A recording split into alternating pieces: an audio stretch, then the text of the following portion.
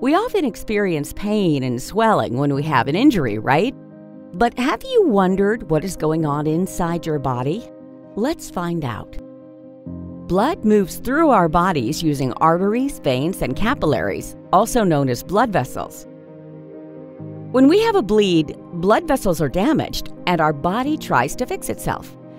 Sticky pieces of cells, called platelets, gather to patch the injury. But that is not enough. So a multi-step process called the clotting cascade begins. The clotting cascade has 3 different pathways: the extrinsic, the intrinsic, and common pathways.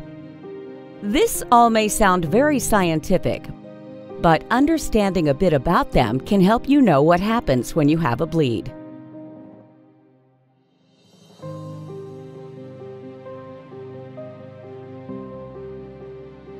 An injury, some type of bleed, causes the tissue factor, factor 3, located on the outside of the blood vessel, to bond with factor 7, which is one of the factors circulating in our blood. This bond activates factor 10, which means that factor 10 changes into a form that allows it to work to stop a bleed as part of the clotting cascade. The activation of factor 10 starts a common pathway.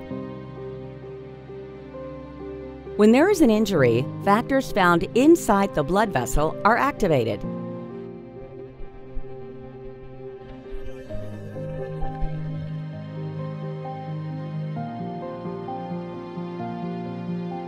Factor 11 activates factor 9.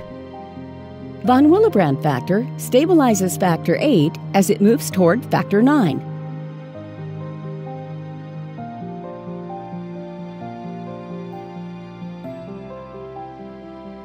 Factors 8 and 9 bond together, and this bond activates factor 10. This is the start of the common pathway, and clotting continues with factor 10 combining with factor 5. This allows for the change of prothrombin, factor 2, to thrombin, factor 2A.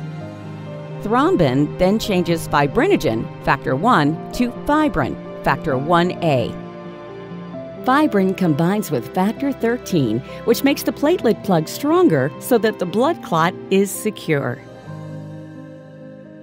A lot goes on behind the scenes of the clotting cascade.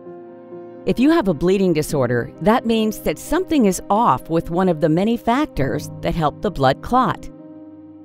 This makes it take longer for the blood to clot.